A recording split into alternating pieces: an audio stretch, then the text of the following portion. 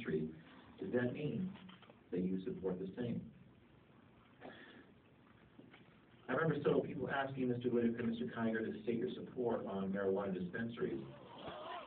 But when I asked, both of you may have to be mute on this topic. Mr. Whitaker, I think you responded by your campaign signs being taken down. Talk about avoiding complicated questions. Just give us direct answers to our direct questions. That's what representation is all about.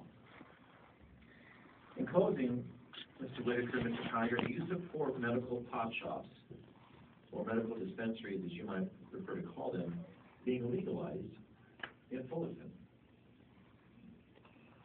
Do either of you use marijuana? Do either of you have a card? Thank you. Thank you.